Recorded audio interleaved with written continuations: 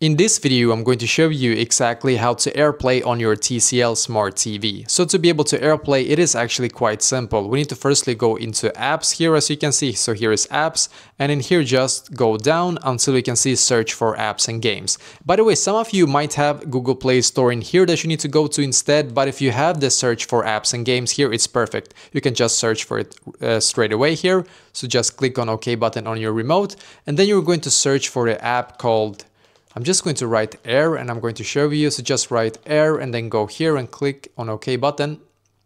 We're just going to wait, and as you can see there is a couple of options, but the one that you need to look for is the Air Mirror. So this is the one that I use myself, and it's very easy to use. We have this one as well, and I believe that this one is free actually. I'm not sure, but I think so. But this one costs like $2 per month or something like that. But this one works seamlessly for me, like really awesome app. So I'm just going to choose this app here just to demonstrate.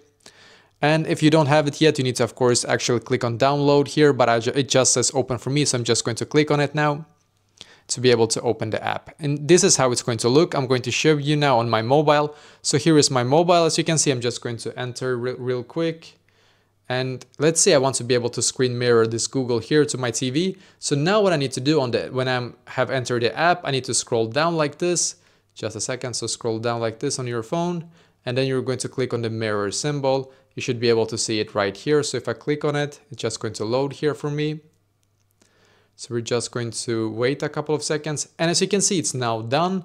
And I can now actually screen mirror my phone to my TCL Smart TV. And this is basically exactly how to actually do this.